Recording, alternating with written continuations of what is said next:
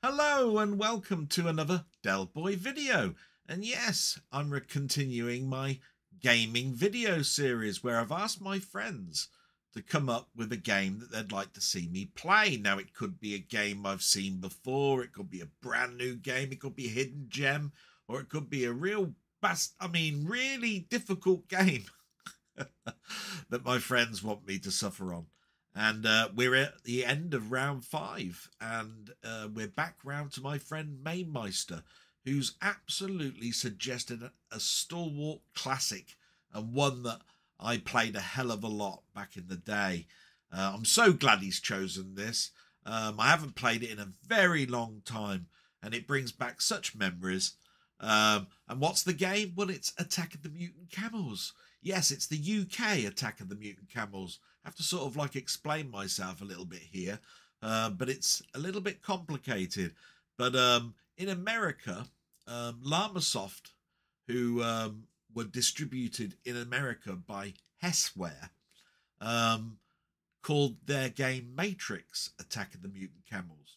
So that adds a layer of confusion when I started to get into emulation, because I was looking for games to download, and I wanted Attack of the Mutant Camels, and when I loaded it up, it was a grid system with a load of camels going across it. That's not Attack of the Mutant Camels that I remember. And it was the American version. So yeah, a little bit complicated and convoluted. But what is Attack of the Mutant Camels? Well, it's Jeff Minter's take on Empire Strikes Back, the Star Wars game. And I hadn't at the time seen the Atari 2600 version, but to be quite honest, oh my god, yeah, did he rip a new version of that game for the Commodore 64? Does that make it a bad game? No. Could you get away with it in 1983? Absolutely. So anyway, we're going to go to the game capture screen, and you can see the main screen is up, and I've decided to use my gaming series joystick. However, the joystick on this is a lot looser, and I tried to find my tensioner. I've got a tensioner for this, but couldn't do so. So I'm hoping that it won't be too loose for me to play, because this is a definite game to play with digital joysticks. In fact, it's probably better, the stiffer the joystick, the better, because it really is a frantic arcade game. So I haven't played this in a long time. I'm pretty sure I'm not going to get to the end of level 1 with my first go, but I'm pretty sure that as I play subsequent little games, I'll get a bit better. So I'm going to press the fire button, and you can see some flashing images, so just beware of that if you're epileptic. And me trying to destroy a load of huge camels that are going to be coming at me. So here we go. And I'll appear at the top at the beginning. On the right hand side, there I am. And I'm heading towards those huge sort of like little camel sprites that you can see at the top of the screen. There we go. And they'll be spitting at me and everything. And I've got to slowly diminish their shields till I kill them. Now every couple of these shots turn into sort of little homing missiles. Now you'll see I got hit there. That wasn't a homing missile, so I got away with it. I don't think I see any shields on me to tell me how many times I can get hit, but I'm pretty sure about 2 or 3 times. But you can see I've got to hit these camels a lot more than that. The closer you are to them, obviously, the faster you're going to blow them up. And they're heading towards the base on the far right of the screen, which is where I came from. Turn around, start firing. So far so good. Laser spitting gits. Oh, shouldn't say that. Jeff Minter might be present.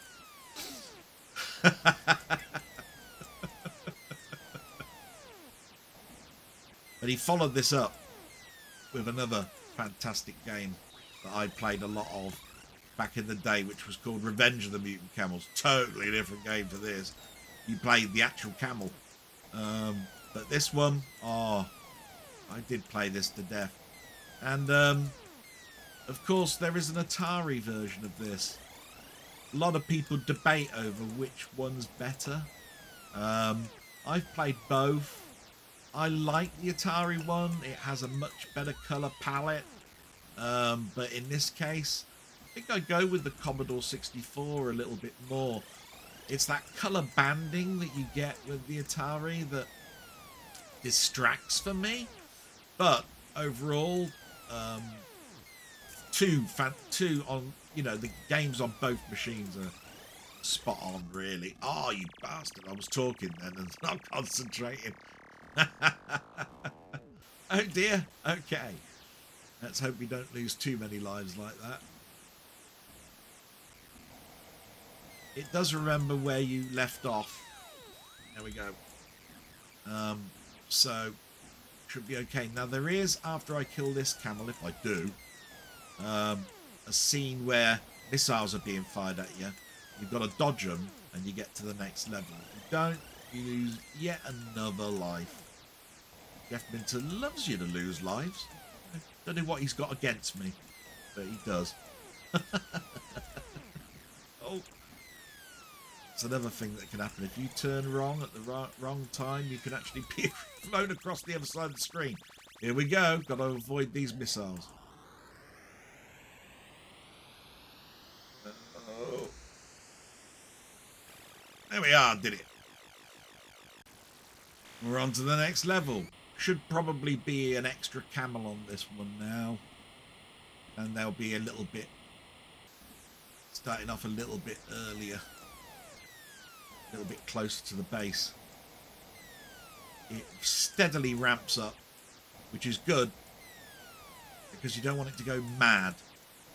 But just like what, you know, good thing that Jeff does is that you can sort of like change the difficulty a little bit at the beginning. You can make it really hard on yourself by turning on collisions with the camel. That really makes this difficult. Oh, bloody hell. Talking again. Distracted. Well, I'm putting it down to that. Now, Alan will be all over me with this game. He's played it on his streams, and oh god, I got it twice then. Played on his stream a number of times, and I've seen him, and he really is good at this game. I used to love playing this game, and I'm sure if I practiced enough, you know, give myself half a day, I'd be much better. But you won't see anything like Alan's play. Definitely recommend you visit Alan's stream where he plays games sometimes on a Sunday, but he does all sorts of good stuff, arcade kerfuffles, 10 little minute mashups on games, all that sort of good stuff. He really does like playing classic games. Definitely worth looking at. And there'll be a link at the bottom of this, in the description, of course. Now, I'm not doing too well because I'm talking a lot, so I'm going to shut up for possibly a little bit. But, oh, wow.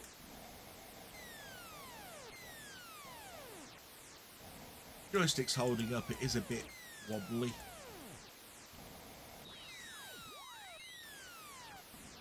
You learn an awful lot with this game, because sometimes it's best to be at the top and the bottom of the screens when you're turning around. Getting a bit close, I need to speed this up a bit.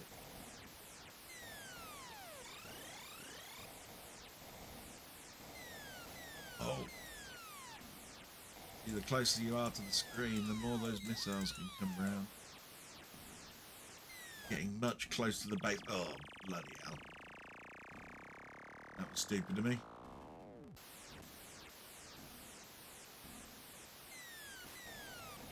Oh, bloody hell. They hit me twice.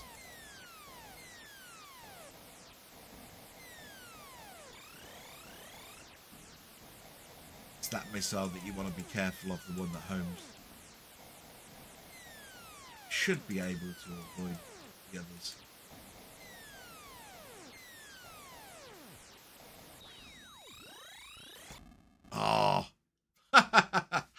well, I got to the end of the first level. I got nearly to the end of the second level, and I haven't played this game in a long time, so that's good. Great game. Going to play it again. Here we go. I'll probably get progressively worse, knowing me.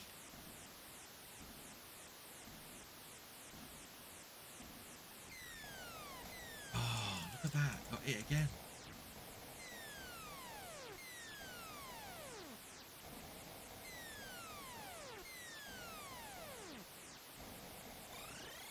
Oh.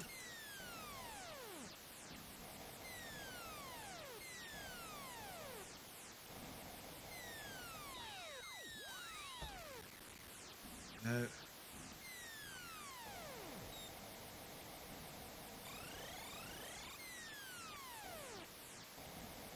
Yeah,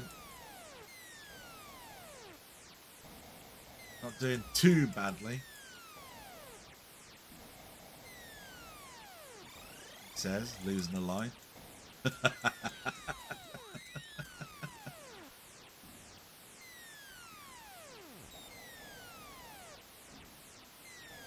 But it's just a great little shooter, really. Just one to get your high scores on and challenge your friends. All of that sort of stuff. Back in the day, that's what we all used to love doing. You know, like, oh, what score did you get? Oh, I got a better score than that the next day. And you go, oh, I'll have to go back and beat that. And yeah. Just fun times. Fun times as well.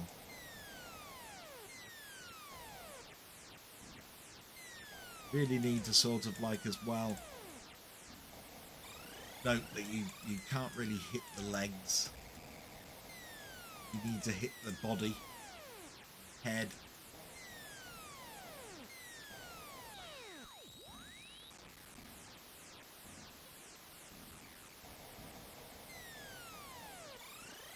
I like the fact that the colour changes as you go through the shields. Lots of lovely things. Jeff Minter really perfected his scrolling later on. This one's a little bit jerky.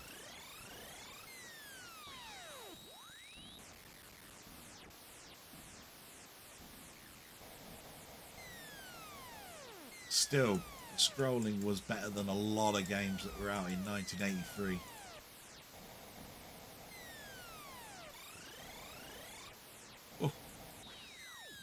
On it. Yes. Trans-sector hyperdrive. Oh, shit.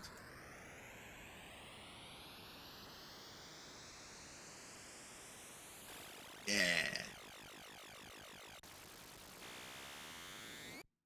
There we go. More camel deaths coming up, Jeff.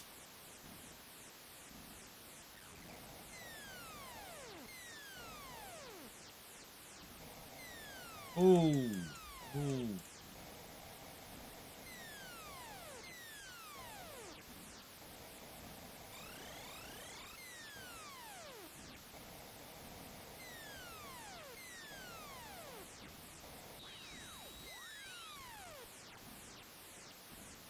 Gotta speed up a little bit because we are getting very close to the base. Faster now than they did in the other game.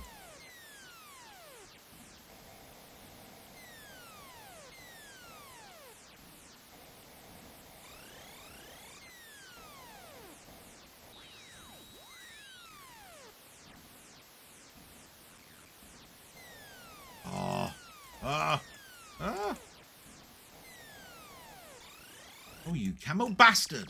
Oh! I was doing really well then. Obviously not.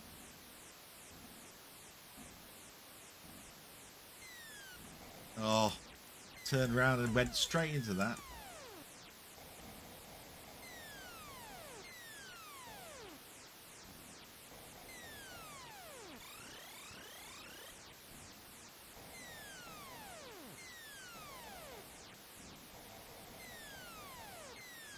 Alan's laughing now at how bad I'm doing.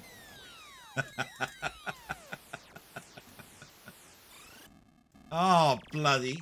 That was unlucky. It fired one of the homing ones as I just got to the camel. That was... Sometimes you have to count the shots.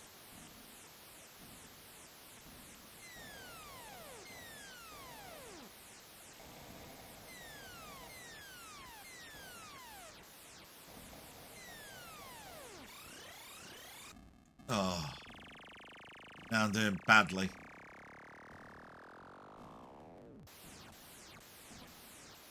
And they're bloody close to the base as well.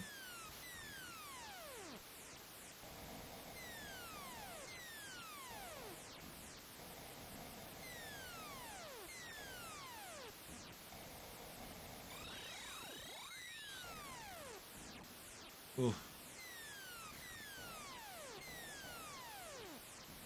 How many fired then as... Oh.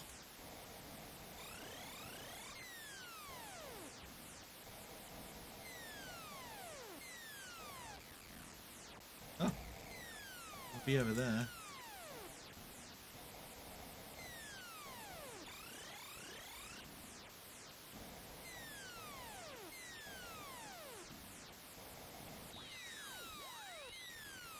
What we get?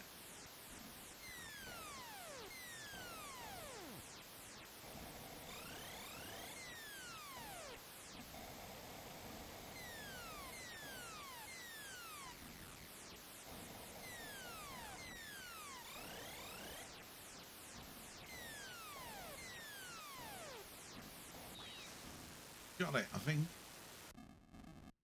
Oh no, they got to the base. Oh. Yeah, I wasn't doing too well there. Still, got a better score, but yeah, they got to the base. See, you got to be quick. Let's have one more go. Oh, I do love this game. It'd be a quick go. I don't want to go too long with these games. Probably take a few more risks.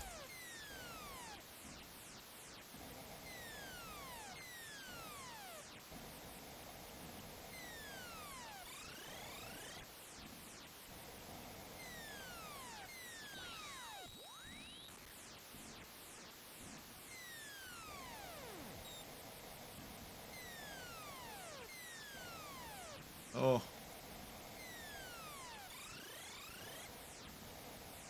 Haven't worked out. There's a sort of like sweet spot to hit them. It's usually the horizon. Something I learned playing it many years ago. Really.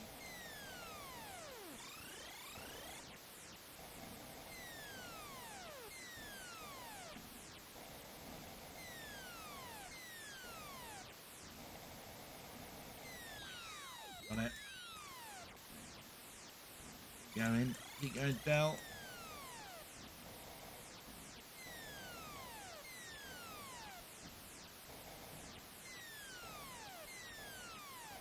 Hell.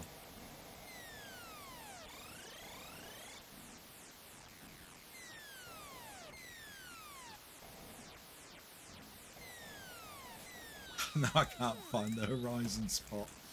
I don't know if you noticed that. I was doing terrible then.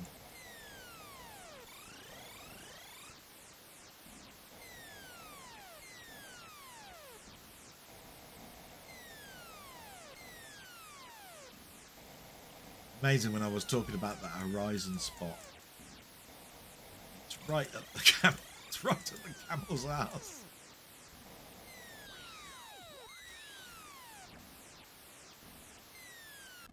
Ah.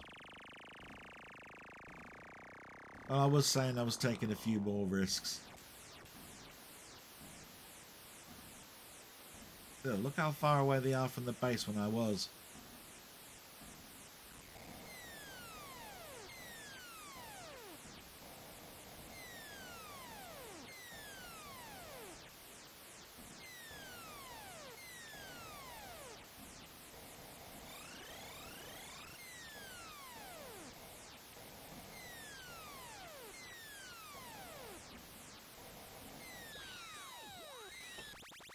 Oh.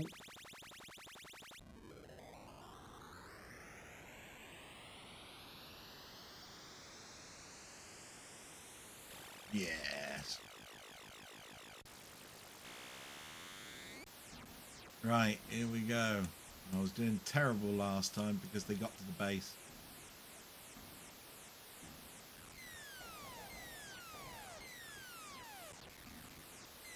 Ah, can't get the horizon. There we go.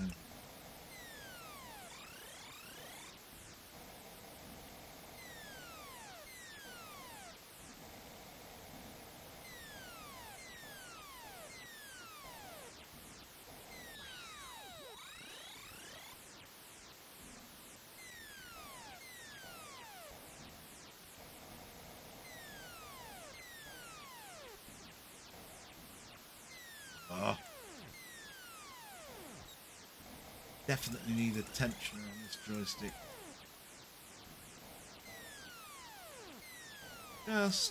Just a little bit too loose for this game.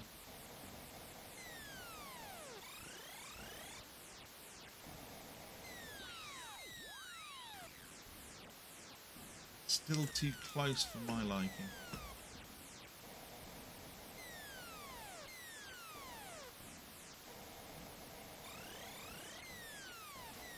Oh.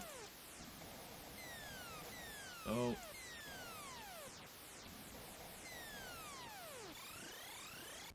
Ah.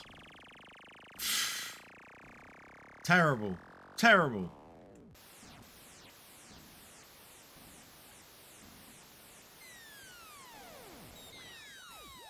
Right. Oh, again.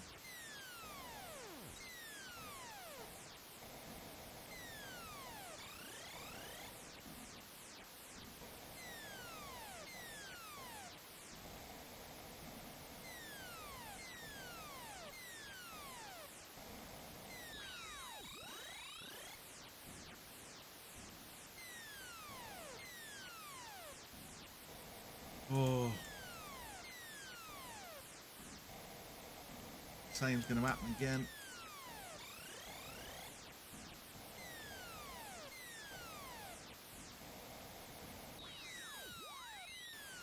Maybe not.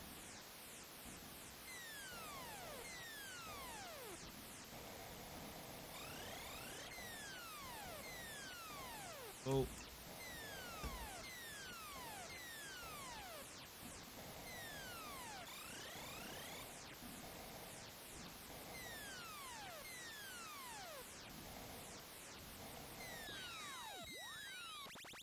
Okay, level 3 coming up.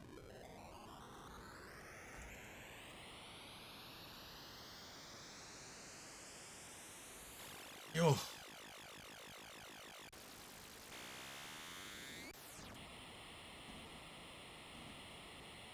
Right, level 3.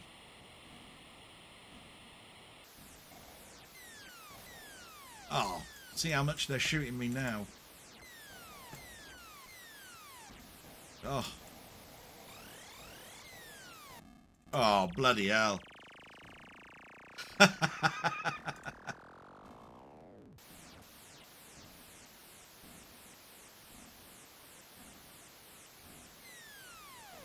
Laser spitting bastards.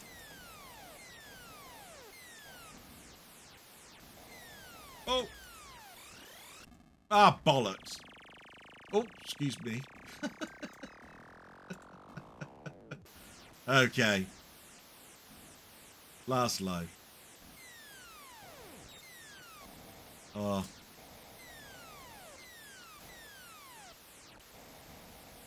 Press the joystick the wrong way then.